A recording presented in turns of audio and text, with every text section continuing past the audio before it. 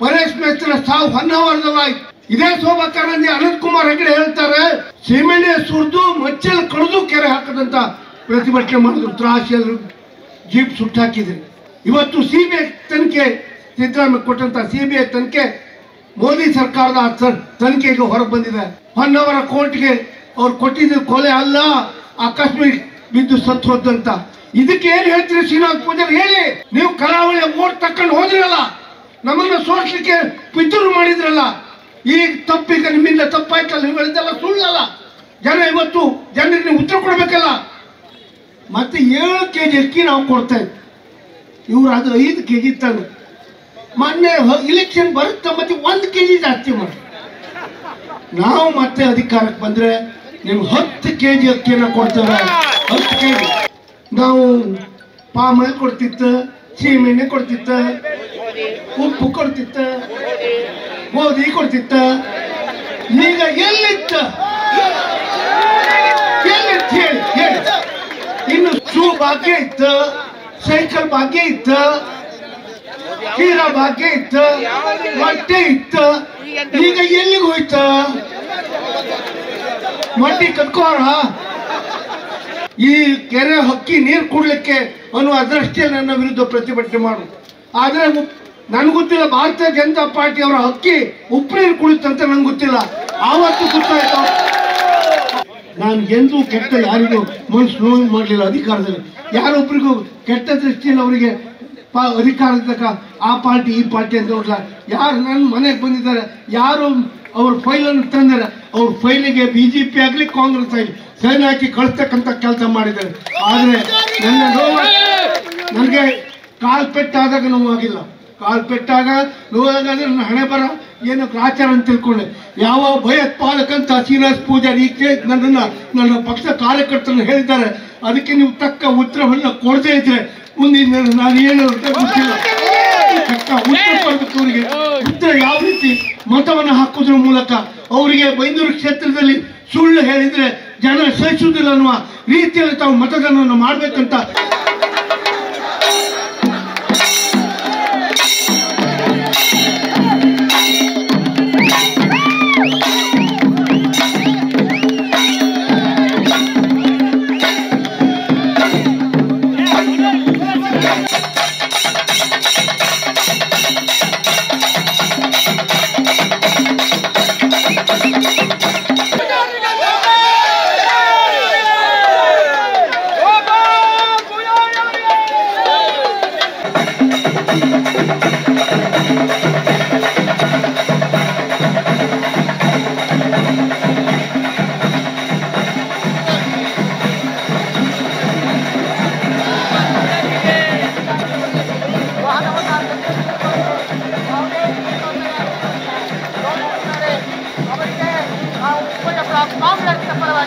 ಅವರಿಗೆ ಅಭಿನಂದನೆಯನ್ನು ಸಲ್ಲಿಸ್ತಾ ಇದ್ದೇನೆ.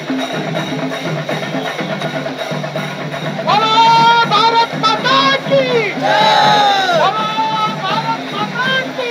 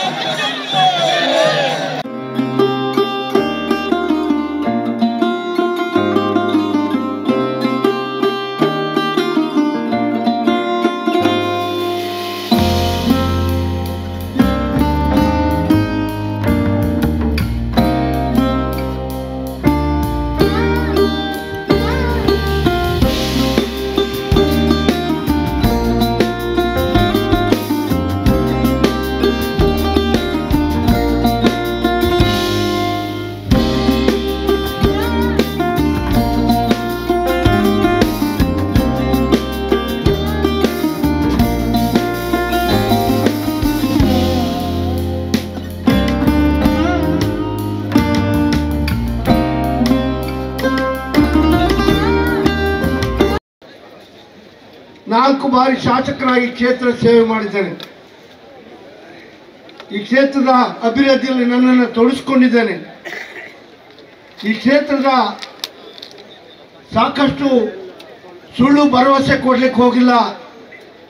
ಭರವಸೆ ಏನು ಹೇಳಿದ್ದೀನಿ ಅದನ್ನು ಮಾಡ್ತಕ್ಕಂಥ ಕೆಲಸವನ್ನು ಮಾಡಿದ್ದೇನೆ. ನಾನು ಶಾಸಕನಾಗುವಾಗ ಕುಂದಾಪುರ ತಾಲೂಕಿತ್ತು. ನಾ ತಾಲೂಕನ್ನು ಬದಲಾಯಿಸಿ ಡಿವೈಡ್ ಮಾಡಿ ಬೈಂದೂರು ತಾಲೂಕನ್ನು ಮಾಡ್ತಕ್ಕಂಥ ಕೆಲಸವನ್ನು ನಾನು ಮೊದಲೇ ಮಾಡ್ತೇನೆ, ಮಾತು ಕೊಟ್ಟಿದ್ದೆ, ಅದನ್ನು ಈಡೇರಿಸ್ತಕ್ಕಂಥ ಕೆಲಸ ಮಾಡಿದ್ದೇನೆ. ಕಾಗೋಡು ತಿಮ್ಮಪ್ಪರ ಉದ್ಘಾಟನೆ ಮಾಡ್ತಕ್ಕಂಥ ಸಂದರ್ಭದಲ್ಲಿ ಮಿನಿ ವಿಧಾನಸೌಧಕ್ಕೆ 10 ಕೋಟಿ ಅನುದಾನ ಬಿಡುಗಡೆ ಮಾಡ್ತಕ್ಕಂಥ ಕೆಲಸವನ್ನು ಮಾಡಿದ್ದೇನೆ. ಈ ಕ್ಷೇತ್ರದಲ್ಲಿ ITI ಕಾಲೇಜ್ ಇರಲಿಲ್ಲ, ಬಾರ್ಕೂರಿಗೆ ಹೋಗಬೇಕಿತ್ತು. ನನ್ನ ಕ್ಷೇತ್ರದಲ್ಲಿ ಒಂದು ITI ಕಾಲೇಜನ್ನು ಮಾಡಬೇಕನ್ನೋ ದೃಷ್ಟಿಕೋನದಲ್ಲಿ ಇಲ್ಲಿ ITI ಕಾಲೇಜನ್ನು ತೆಗೆದು ಸ್ವಂತ ಕಟ್ಟಡ ಇವತ್ತು ಉದ್ಘಾಟನೆ ಆಗಿದೆ. KB ಸಬ್ ಡಿವಿಷನ್ ಕುಂದಾಪುರಕ್ಕೆ ಹೋಗಬೇಕಿತ್ತು, ಕುಂದಾಪುರಕ್ಕೆ ಹೋಗಬಾರ್ದು, ನನ್ನ ಕ್ಷೇತ್ರ ಜನ ಇಲ್ಲೇ ಇರಬೇಕಂತ ದೃಷ್ಟಿಯಲ್ಲಿ KB ಸಬ್ ಡಿವಿಷನ್ ತೆಗಿತಕ್ಕಂಥ ಕೆಲಸವನ್ನ ಮಾಡಿದೆ. ಶಾಸಕರ ಕಚೇರಿ ಕುಂದಾಪುರದಲ್ಲಿ, ಬೈಂದೂರು ಶಾಸಕರು ಗೆದ್ದರೆ ಶಾಸಕರ ಕಚೇರಿಯನ್ನು ತಮ್ಮ ಬೈಂದೂರಲ್ಲೇ ಮಾಡ್ತಾರೆ, ಮಾತು ಕೊಟ್ಟಿದ್ದ ಆ ಮಾತನ್ನ ಉಳಿಸ್ಕೊಳ್ಳುವಂಥ ಕೆಲಸವನ್ನ ಮಾಡಿದ್ದಾರೆ. KSRTC ಚೇರ್ಮನ್ ಮಾಡಿದ್ರು ನನ್ನನ್ನು. ಅದೇ ಸಂದರ್ಭದಲ್ಲಿ ಈ ಕ್ಷೇತ್ರಕ್ಕೆ KSRTC ಬಸ್ ಸ್ಟ್ಯಾಂಡನ್ನು ಎಡ್ತಿರಲ್ಲಿ ಮಾಡ್ತಕ್ಕಂಥ ಕೆಲಸ ಮಾಡಿದ್ರು. ಆ ಮಾಡುವಂಥ ಸಂದರ್ಭದಲ್ಲಿ ಭಾರತೀಯ ಜನತಾ ಪಾರ್ಟಿ ಅದೇನು ಹೇಳಿದ್ರು, ಅಲ್ಲೊಂದು ಕೆರೆ ಇತ್ತು, ಉಪ್ಪು ನೀರಿನ ಕೆರೆ ಇತ್ತು. ಆವಾಗ ಪ್ರತಿಭಟನೆ ಮಾಡಿದ್ರು ನನ್ನ ವಿರುದ್ಧ. ಈ ಕೆರೆ ಹಕ್ಕಿ ನೀರು ಕೊಡಲಿಕ್ಕೆ ಅನ್ನೋ ಅದೃಷ್ಟಿಯಲ್ಲಿ ನನ್ನ ವಿರುದ್ಧ ಪ್ರತಿಭಟನೆ ಮಾಡಿದ್ರು. ಆದರೆ ನನಗೆ ಗೊತ್ತಿಲ್ಲ, ಭಾರತೀಯ ಜನತಾ ಪಾರ್ಟಿ ಅವರ ಹಕ್ಕಿ ಉಪ್ಪು ನೀರು ಕುಡಿತಂತ ನಂಗೆ ಗೊತ್ತಿಲ್ಲ. ಆವತ್ತು ಗೊತ್ತಾಯ್ತು ಆ ಕೆರೆ ಉಪ್ಪು ನೀರು ಕೆರೆ. ಅಲ್ಲಿ ಆ ಪಕ್ಕದ ಎಲ್ಲ ಕಾಲೋನಿಯವರ ಹತ್ರ ಮಾತಾಡಿ ಅವರ ಅಭಿಪ್ರಾಯ ತಕೊಂಡು ಸುಂದರವಾದ ಬಸ್ ಸ್ಟ್ಯಾಂಡ್ ನಿರ್ಮಾಣ ಮಾಡಲಿಕ್ಕೆ ಅಡಿಪಾಯ ಹಾಕ್ತಕ್ಕಂಥ ಕೆಲಸವನ್ನು ನಮ್ಮ ಕಾಲದಲ್ಲಿ ಮಾಡಿದೆವು. ಬಹುಶಃ ಇವತ್ತು ಅನೇಕ ಬಂದರುಗಳನ್ನು ಅಭಿವೃದ್ಧಿ ಪಡಿಸ್ತಕ್ಕಂಥ ಕೆಲಸವನ್ನು ನಮ್ಮ ಕಾಲ ಮಾಡಿದ್ದೇವೆ. ಶ್ರೀನಿವಾಸ ಪೂಜಾರು ಹೇಳ್ತಾರೆ, ಭಯೋತ್ಪಾದಕರು ದೇಶಭಕ್ತರ ಮಧ್ಯೆ ಚುನಾವಣೆ. ಶ್ರೀನಿವಾಸ ಪೂಜಾರೇ, ದೇಶಭಕ್ತ ಕಾಂಗ್ರೆಸ್ಗಿಂತ ನಿಮ್ಮ ಪಕ್ಷ ದೇಶಭಕ್ತರ? ಸ್ವಾತಂತ್ರ್ಯ ಸಿಕ್ಕುವಾಗ ಒಂದು ಪಿನ್ನು ಸೂಜಿ ಉತ್ಪಾದನೆ ಈ ರಾಷ್ಟ್ರದಲ್ಲಿ ಇರಲಿಲ್ಲ. ನೆಹರೂರು ಅಧಿಕಾರ ವಹಿಸ್ಕೊಂಡ ಮೇಲೆ ಈ ರಾಷ್ಟ್ರವನ್ನ ಮುಂಚೂಣಿಯಲ್ಲಿ ತರ್ತಕ್ಕಂಥ ಕೆಲಸ, ಒಂದು ಪ್ರಾಮಾಣಿಕ ಕೆಲಸವನ್ನು ಮಾಡಿರ್ತಕ್ಕಂಥದ್ದು ನೆಹರು. ಭಯೋತ್ಪಾದನೆ ಹೇಳ್ತಿರಲ್ಲ, ಬಲಿಯಾದ್ಯಾರು? ನಮ್ಮ ಪಕ್ಷದ ನಾಯಕಿಯಾದ ಇಂದಿರಾ ಗಾಂಧಿ ಭಯೋತ್ಪಾದನೆಯಿಂದ ಬಲಿಯಾದರು. ಇದಕ್ಕಿಂತ ದೊಡ್ಡ ದೇಶಭಕ್ತ ಪಕ್ಷ ಬೇಕಾ ನಿಮ್ಗೆ? ರಾಜೀವ್ ಗಾಂಧಿಯವರು ತಮಿಳುನಾಡಲ್ಲಿ ಹೋಗಿ ಭಯೋತ್ಪಾದನೆಗೆ ಬಲಿ ಹಾಕ್ತಾರೆ. ರಾಹುಲ್ ಗಾಂಧಿಯವರು ಪಾದಯಾತ್ರೆ ಮಾಡಿದ್ರು, ಭಾರತ್ ಜೋಡೋ ಕಾರ್ಯಕ್ರಮ ಬಂದ್ರು, ದೇಶದ ಜನ ಉದ್ದಗಲಕ್ಕೂ ಅವರಿಗೆ ಬೆಂಬಲ ಕೊಡ್ತಕ್ಕಂಥ ಕೆಲಸ ಮಾಡಿದ್ರು. ಅದರ ಅರ್ಥ ಏನು? ಜನ ಇವತ್ತು ಕಾಂಗ್ರೆಸ್ ಕಡೆ ಇದ್ದಾರಂತ. ಯಾವ ಎಡಮಗಿಯಲ್ಲಿ ಉದಯ ಕಾಣಿಗ್ರ ಹತ್ಯೆ ಆಗುತ್ತೆ. ಯಾರು ಮಾಡೋದು? ಶ್ರೀನಿವಾಸ ಪೂಜಾರ ಉದಯ ಕಾಣಿ BJPಯ ಪಂಚಾಯತ್ ಅಧ್ಯಕ್ಷರ ಮುಖಂಡತ್ವದಲ್ಲಿ ಉದಯ ಕಾಣಿ ಕೊಲೆ ಆಗುತ್ತೆ. ಕೋಟದಲ್ಲಿ ಜಿಲ್ಲಾ ಪಂಚಾಯತ್ ಸದಸ್ಯ ಜೋಡಿ ಕೊಲೆ ಮಾಡ್ತಕ್ಕಂಥ ಕೆಲಸ ಮಾಡ್ತಾರೆ. ಇದ್ಯಾವ ಭಯೋತ್ಪಾದನೆ? ಶ್ರೀನಿವಾಸ ಪೂಜಾರ ಹೇಳ್ಬೇಕಲ್ಲ. ನಿಮ್ ಕಾಲದ ಪ್ರವೀಣ್ ನೆಟ್ಟೂರಲ್ಲಿ ಸಾಯ್ತಾರಲ್ಲ, ನಿಮ್ಮನ್ನು ಓಡಿಸ್ಕೊ ಬಂದ್ರಲ್ಲ, ಯಾಕೆ ಓಡಿಸ್ಕೊ ಬಂದ್ರೆ ಹೇಳಿ ಶ್ರೀನಿವಾಸ ಪೂಜಾರ, ನೀವು ಹೇಳ್ಬೇಕಲ್ಲ. ಕುರ್ಚಿಯಲ್ಲಿ ಕಾರಲ್ಲಿ ಎಲ್ಲ ಹೋಗಿ ಓಡ್ರಿ ಅಲ್ಲ.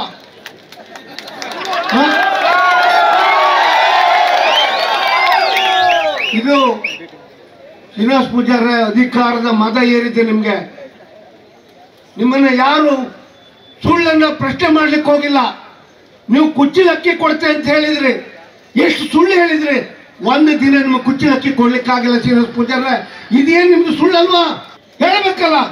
ನಾನು ರಾಜಕೀಯ ಜೀವನದಲ್ಲಿ 30 ವರ್ಷ ಈ ಕ್ಷೇತ್ರದಲ್ಲಿ ಇದ್ದು 4 ಬಾರಿ MLA ಆಗಿದೆ ಶ್ರೀನಿವಾಸ ಪೂಜಾರ. ಜನರು ಒಟ್ಟಿಗಿದ್ದು ಜನರ ಕಷ್ಟ ಸುಖ ಸ್ಪಂದಿಸಿದ್ರೆ ಬಿಟ್ರೆ ನಿಮ್ಮ ಹಾಗೆ ಸುಳ್ಳು ಹೇಳ್ತಕ್ಕಂಥ ಕೆಲಸ ನಾನು ಮಾಡಲಿಲ್ಲ, ಮಾಡುವುದಿಲ್ಲ. ಆದ್ರಿಂದ ತಮ್ಮ ಹತ್ರ ಕೇಳುದು, ನನ್ನ ರಾಜಕೀಯದಲ್ಲಿ ನಾನು ಇಷ್ಟು ತನಕ ಒಂದು ಕೇಸ್ ಇದ್ರೆ ಭಯೋತ್ಪಾದನೆಗೆ ಬೆಂಬಲ ಕೊಟ್ಟಿದ್ರೆ ನಾನು ಅಥವಾ ನನ್ನ ಕಾರ್ಯಕರ್ತರು ಆದಿದ್ರೆ ನೀವು ತೋರಿಸ್ಬೇಕು. ಇಲ್ಲದಿದ್ರೆ ನೀವು ಜನರ ಹತ್ರ, ಈ ಕ್ಷೇತ್ರ ಜನರ ಹತ್ರ ಕ್ಷಮೆ ಕೇಳಬೇಕು. ನೀವು ಕ್ಷಮೆ ಕೇಳಬೇಕು. ನಾನು ನಿಮ್ಗೆ ಕೇಸ್ ಹಾಕ್ಲಿಕ್ಕೆ ಹೋಗುದಿಲ್ಲ ಶ್ರೀನಿವಾಸ ಪೂಜಾರ, ನಿಮ್ಮ ಹಾಗೆ ಆ ಕೆಲಸ ನಾನು ಮಾಡುವುದಿಲ್ಲ. ಆದ್ರೆ ಮುಖಾಂಬಿಕೆ ತಾಯಿ ಇದ್ದಾಳೆ. ನೀವು ಹೇಳಿದ ಮಾತು ಸತ್ಯನೋ ಸುಳ್ಳು, ಸುಳ್ಳಾದ ದೇವರು ನಿಮ್ಮನ್ನು ನೋಡ್ಕೊಳ್ತಾರೆ. ನಮ್ಮ ತಪ್ಪಾದ್ರೆ ತಾಯಿ ನಮ್ಮನ್ನು ನೋಡ್ಕೊಳ್ತಾರೆ. ಸುಳ್ಳು ಹೇಳ್ತಕ್ಕಂಥ ಇದಕ್ಕೆ ಕೊನೆ ಆಗ್ಬೇಕು ಶ್ರೀನಿವಾಸ ಪೂಜಾರ. ಪರೇಶ್ ಮೇಸ್ತ್ರ ಸಾವು ಹೊನ್ನಾವರದಲ್ಲಾಯ್ತು. ಇದೇ ಶೋಭಾ ಕರಂದ್ಲಾಜೆ ಅನಂತ್ ಕುಮಾರ್ ಹೆಗಡೆ ಹೇಳ್ತಾರೆ, ಇದು ಸೀಮೆಣ್ಣೆ ಸುರಿದು ಮಚ್ಚಲ್ಲಿ ಕಳೆದು ಕೆರೆ ಹಾಕದಂತ ಪ್ರತಿಭಟನೆ ಮಾಡಿದ್ರು. ತ್ರಾಸಿಯಲ್ಲಿ ಜೀಪ್ ಸುಟ್ಟಾಕಿದ್ರು. ಇವತ್ತು ಸಿಬಿಐ ತನಿಖೆ, ಸಿದ್ದರಾಮಯ್ಯ ಕೊಟ್ಟಂತ ಸಿಬಿಐ ತನಿಖೆ ಮೋದಿ ಸರ್ಕಾರದ ತನಿಖೆಗೆ ಹೊರಗೆ ಬಂದಿದೆ. ಹೊನ್ನವರ ಕೋರ್ಟ್ಗೆ ಅವ್ರು ಕೊಟ್ಟಿದ್ದು ಕೊಲೆ ಅಲ್ಲ, ಆಕಸ್ಮಿಕ ಬಿದ್ದು ಸತ್ತು ಹೋದಂತ. ಇದಕ್ಕೆ ಏನು ಹೇಳ್ತೀರಿ ಶ್ರೀನಿವಾಸ ಪೂಜಾರಿ ಹೇಳಿ? ನೀವು ಕರಾವಳಿಯ ಓಟ್ ತಕೊಂಡು ಹೋದ್ರಲ್ಲ, ನಮ್ಮನ್ನು ಸೋಲಿಸಲಿಕ್ಕೆ ಪಿತೂರು ಮಾಡಿದ್ರಲ್ಲ, ಈಗ ತಪ್ಪೀಗ ನಿಮ್ಮಿಂದ ತಪ್ಪಾಯ್ತಲ್ಲ, ನೀವು ಹೇಳಿದ್ದೆಲ್ಲ ಸುಳ್ಳಲ್ಲ. ಜನ ಇವತ್ತು ಜನರಿಗೆ ನೀವು ಉತ್ತರ ಕೊಡಬೇಕಲ್ಲ.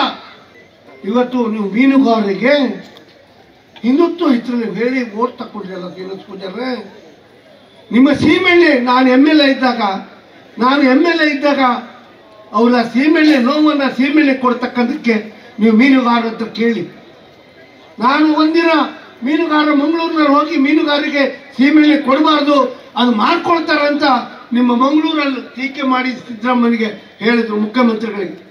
ನನಗೆ ದಿನೇಶ್ ಗುಂಡೂರಾವ್ ಫೋನ್ ಮಾಡಿ ಹೇಳಿದ್ರು, ನೋಡಿ ನಿಮ್ಮ ಕರಾವಳಿ ಭಾಗದ ಮೀನುಗಾರಿಗೆ ಸೀಮೆಣ್ಣೆ ಬಜೆಟಲ್ಲಿ ಕ್ಯಾನ್ಸಲ್ ಆಗುವ ಲಕ್ಷಣ ಇದೆ, ತಕ್ಷಣ ಬೆಳಗ್ಗೆ ಕಾರ್ ತಗೊಂಡೋಗಿ ನಾನು ಅಲ್ಲಿ ಹೋಗಿ 8 ಗಂಟೆ ಅವರು ತಿಂಡಿ ತಿನ್ನುವಾಗ ಅವ್ರ ಎದುರು ಹೋಗಿ ನಿಂತ್ಕೊಂಡು ಅವ್ರಿಗೆ ವಾದ ಮಾಡಿದೆ.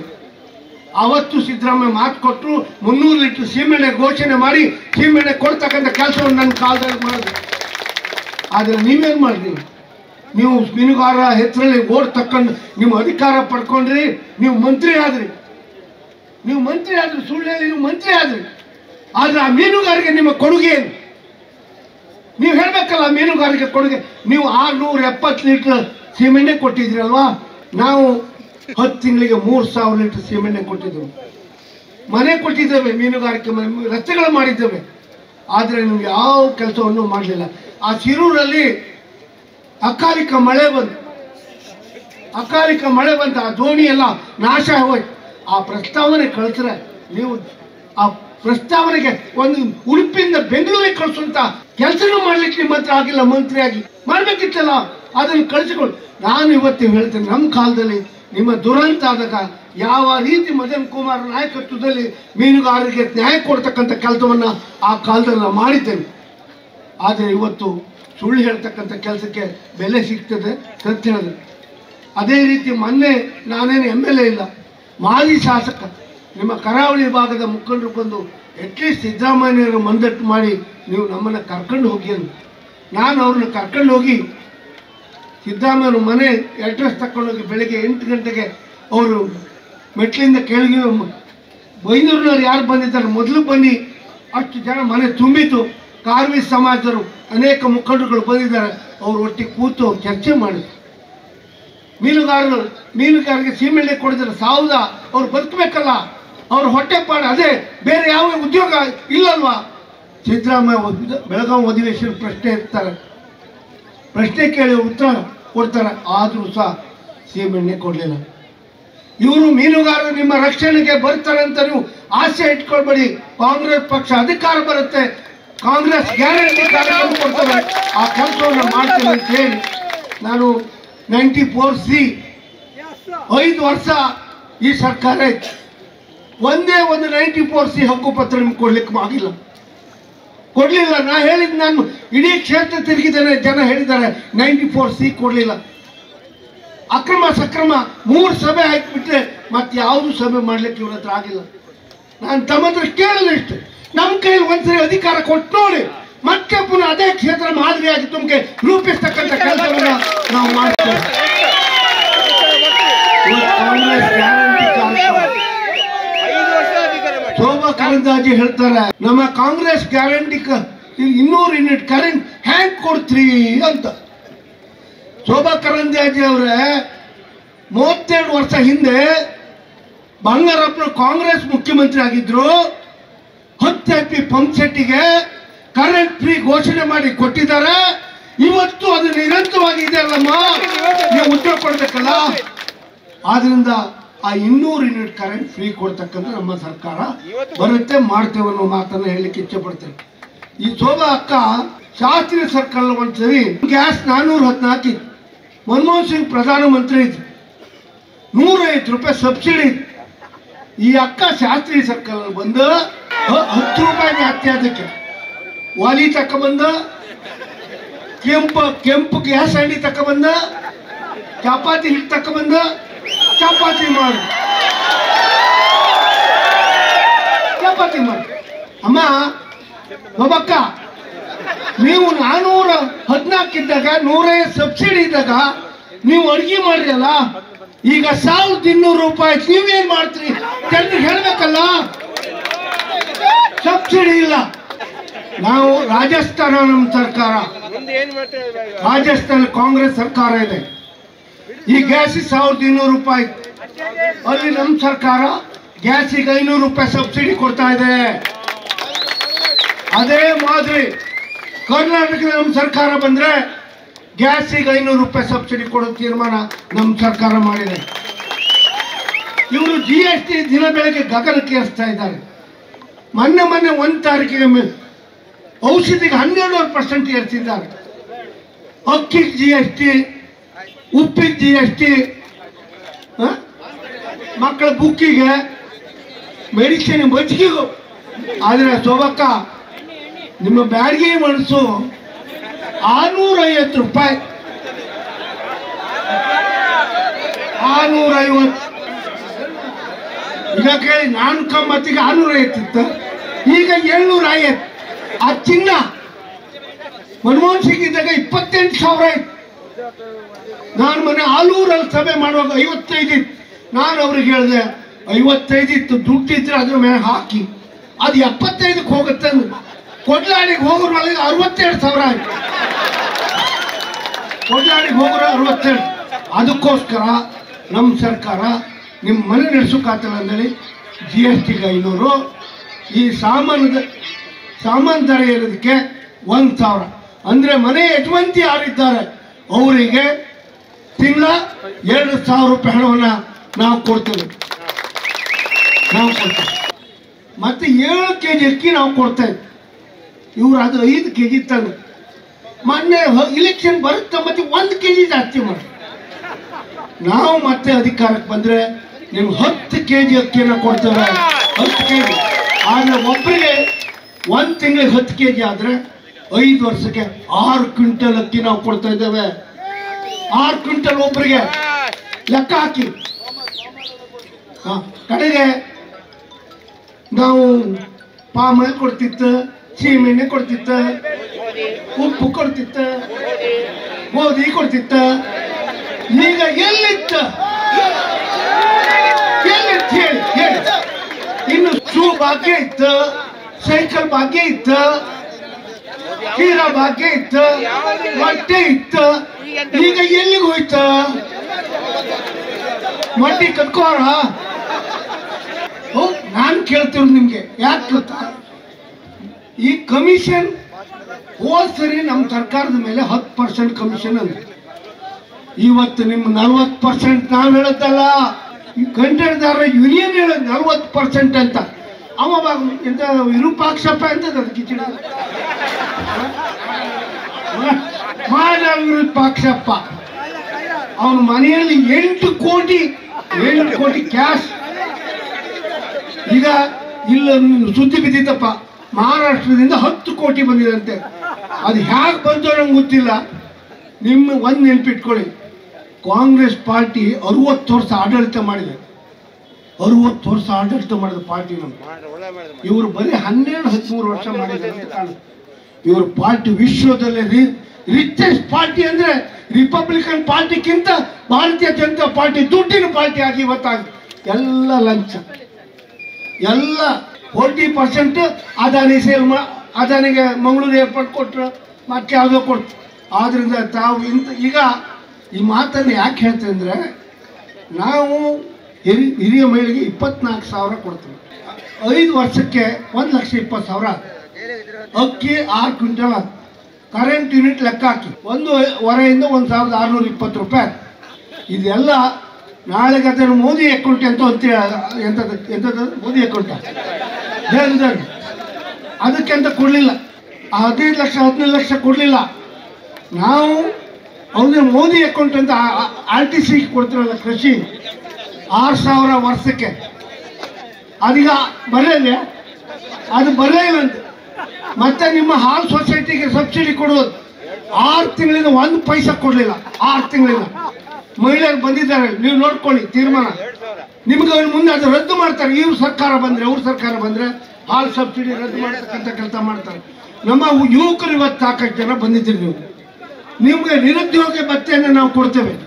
3,000 2 ವರ್ಷಗಳ ಕಾಲ ನೀವು ಕೆಲಸ ಹುಡ್ಕೊಂಡು ಬೊಂಬೆಯೋ ಬೆಂಗಳೂರು ಹೋಗಿ ಕೆಲಸ ಹುಡ್ಕೊಂಡು ಸ್ವಂತ ಕಾಲ ಮೇಲೆ ನಿಲ್ಬೇಕು ಅನ್ನೋದು ದೃಷ್ಟಿಯಿಂದ 3,000 2 ವರ್ಷ ಕೊಡ್ತೇವೆ. ಡಿಪ್ಲೊಮಾ ಆದವರಿಗೆ 1,000 ಕೊಡ್ತೇವೆ. ಆದ್ದರಿಂದ ನಮ್ಮ ಮುಂದಿನ ದಿನ ಮನೆ ಮನೆಗೆ ಬರ್ತೇನೆ. ಕಾಲು ಬಿದ್ದು ಹೋಗಿದೆ. ಮೊದಲಿನ ಗೋಪಾಲ್ ಪೂಜಾರಿ ಅಂತೂ ಅಲ್ಲ. ಯಾಕಂದರೆ ನನ್ನ ರಾಜರು ಏನೋ ನಂಗೆ ಗೊತ್ತಿಲ್ಲ. ಕಾಲು ಬಿದ್ದು ಆಪರೇಷನ್ ಆಗಿ ಮನೆಯಾಗ ಬಂದರೆ ನಿಮ್ಮ ಆಶೀರ್ವಾದ ಬೇಕು. ಯಾಕಂದರೆ ಕಾಲು ಆಪರೇಷನ್ ಆಗಿ 8 ತಿಂಗಳಾಗಿದೆ. ಆದರೂ ಸಹ ನಮ್ಮ ಪಕ್ಷದವರು ಒಮ್ಮತದಿಂದ ನಾನು ಒಬ್ಬನೇ ಅರ್ಜಿ ಹಾಕಿ ಅಂತ ಹೇಳಿ ಕಾಂಗ್ರೆಸ್ ಮುಖಂಡರು ಕೊಟ್ಟದಕ್ಕೆ ಏನೋ ಗೊಂದಲ ಇಲ್ಲದೆ ನಾಮಪತ್ರವನ್ನು ಹಾಕಿದ್ದೇನೆ ಪಕ್ಷಕ್ಕೆ. ನಿಮ್ಮ ಆಶೀರ್ವಾದ ಸದಾ ಇಲ್ಲಿ ಬೇಕು. ಕಾಲು ಪೆಟ್ಟಾದ್ರಿಂದ ತಾವು ಸ್ವಲ್ಪ ಇಲ್ಲಿ ಬಂದು ನನಗೆ ಆಶೀರ್ವಾದ ಮಾಡಬೇಕು. ಮತ್ತೆ ನಿಮ್ಮ ಮನೆಗೆ ಆದ್ರೆ ಬರ್ತಾರೆ. ಇದಿದ್ರೆ ಇದು ಚುನಾವಣೆ ಕಾಂಗ್ರೆಸ್ನ ಅಳಿವುಳಿನ ಪ್ರಶ್ನೆ, ಕಾಂಗ್ರೆಸ್ ಕಾರ್ಯಕರ್ತರ ಅಳಿವುಳಿನ ಪ್ರಶ್ನೆ. ಯಾವ ಭಯೋತ್ಪಾದಕ ಅಂತ ಶ್ರೀನಿವಾಸ್ ಪೂಜಾರಿ ಹೇಳಿದ್ರು. ಬಹುಶಃ ನನ್ನ ಜೀವ ಇಚ್ಛೆ, ನಾನು ಎಂದೂ ಕೆಟ್ಟ ಯಾರಿಗೂ ಮನಸ್ಸು ನೋವು ಮಾಡಲಿಲ್ಲ. ಅಧಿಕಾರದಲ್ಲಿ ಯಾರೊಬ್ಬರಿಗೂ ಕೆಟ್ಟ ದೃಷ್ಟಿಯಲ್ಲಿ ಅವರಿಗೆ ಅಧಿಕಾರದಾಗ ಆ ಪಾರ್ಟಿ ಈ ಪಾರ್ಟಿ ಅಂತ ನೋಡಲ್ಲ. ಯಾರು ನನ್ನ ಮನೆಗೆ ಬಂದಿದ್ದಾರೆ, ಯಾರು ಅವ್ರ ಫೈಲನ್ನು ತಂದರೆ ಅವ್ರ ಫೈಲಿಗೆ BJP ಆಗಲಿ ಕಾಂಗ್ರೆಸ್ ಆಗಲಿ ಸೈನ್ ಹಾಕಿ ಕಳಿಸ್ತಕ್ಕಂಥ ಕೆಲಸ ಮಾಡಿದ್ದಾರೆ. ಆದರೆ ನನ್ನ ನೋವು, ನನಗೆ ಕಾಲು ಪೆಟ್ಟಾದಾಗ ನೋವಾಗಿಲ್ಲ. ಕಾಲು ಪೆಟ್ಟಾಗ ನೋವಾಗಾದ್ರೆ ನನ್ನ ಹಣೆ ಬರ ಏನೋ ಆಚಾರ ಅಂತ ತಿಳ್ಕೊಂಡೆ. ಯಾವ ಭಯೋತ್ಪಾದಕಂತ ಶ್ರೀನಿವಾಸ್ ಪೂಜಾರಿ ನನ್ನನ್ನು ನನ್ನ ಪಕ್ಷ ಕಾರ್ಯಕರ್ತರನ್ನು ಹೇಳಿದ್ದಾರೆ. ಅದಕ್ಕೆ ನೀವು ತಕ್ಕ ಉತ್ತರವನ್ನು ಕೊಡದೇ ಇದ್ರೆ ಮುಂದಿನ ನಾನು ಏನು ಅಂತ ಗೊತ್ತಿಲ್ಲ. ತಕ್ಕ ಉತ್ತರ ಕೊಡಬೇಕು ಅವರಿಗೆ. ಉತ್ತರ ಯಾವ ರೀತಿ ಮತವನ್ನು ಹಾಕೋದ್ರ ಮೂಲಕ ಅವರಿಗೆ ಬೈಂದೂರು ಕ್ಷೇತ್ರದಲ್ಲಿ ಸುಳ್ಳು ಹೇಳಿದ್ರೆ ಜನ ಸಹಿಸುವುದಿಲ್ಲ ಅನ್ನುವ ರೀತಿಯಲ್ಲಿ ತಾವು ಮತದಾನವನ್ನು ಮಾಡಬೇಕಂತ ಕೇಳ್ಕೊಂಡು ನನ್ನ ಮಾತನ್ನು ಮುಗಿಸ್ತೇನೆ. ಜೈ ಹಿಂದ್, ಜೈ ಕರ್ನಾಟಕ.